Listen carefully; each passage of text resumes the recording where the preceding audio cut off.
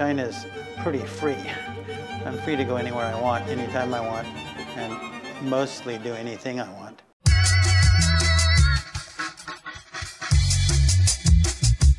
I ended up making a database of about 96,000 ancient characters. My website was the first one in the world that had ancient Chinese characters.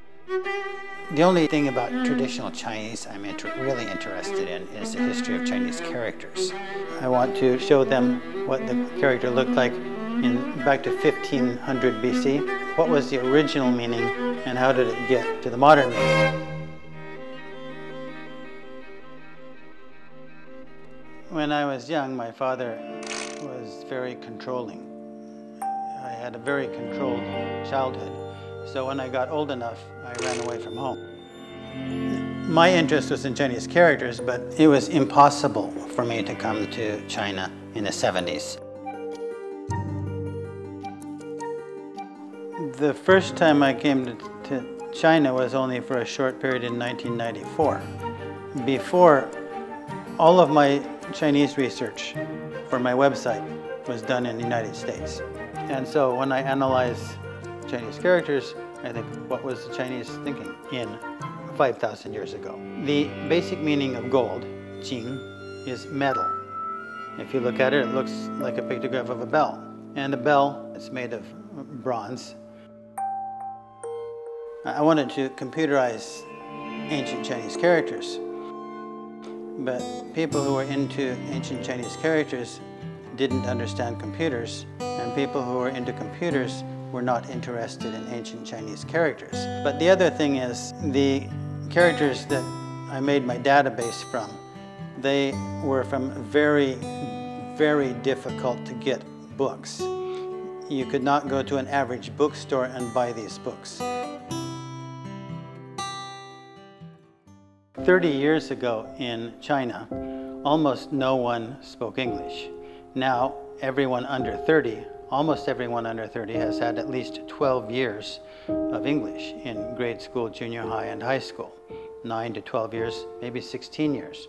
Now, in recent years, traditional Chinese medicine, traditional Chinese opera, and interest in history and ancient characters, many Chinese are interested in traditional Chinese. I started making my database in 1994. In the 1990s, we didn't have the internet. About 1995, the internet came to the ordinary people.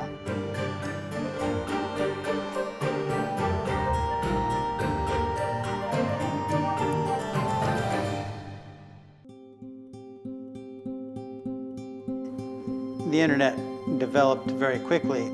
My website came up in 2002, and very few people came to see it. Only a few people who were interested in Chinese characters.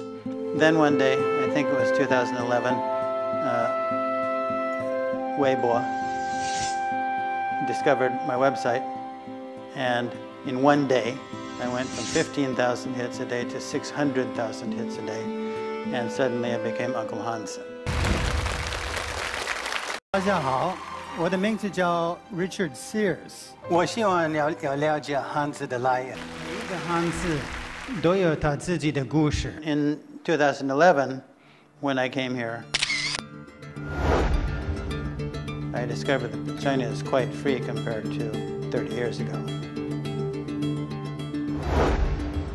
A lot of people heard about my story, and some people wanted to give me a job, so for the next 3 years, I taught physics there. Beijing Shifan Daxia had a job. North of the wall, you have shades. I asked my students, why do you study science?